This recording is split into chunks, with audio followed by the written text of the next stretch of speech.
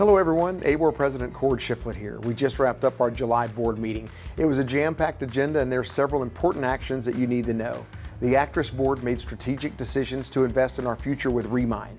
First, we voted to support continued development of Remind Mobile as a replacement for Go MLS and HomeSnap. Both products have consistently scored low on user satisfaction surveys, but CoreLogic announced that it will be retiring Go MLS by year end, and HomeSnap's usage in our market is just less than 6%. Removing underperforming products and focusing resources on Remind Mobile will increase subscriber value long term. Second, the ACTRIS board voted to implement Remind Docs Plus as a replacement for Transaction Desk.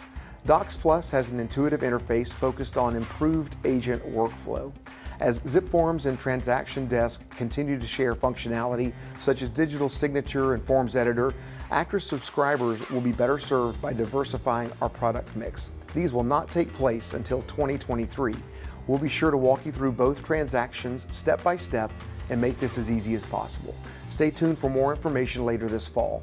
Finally, the board selected our officers for 2023, which will be announced to all members later this week, along with nominees for the Board of Directors election happening in September.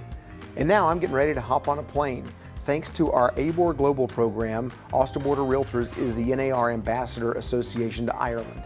Me and several ABoR members and staff are headed to Ireland for ABoR's first ever international trade delegation.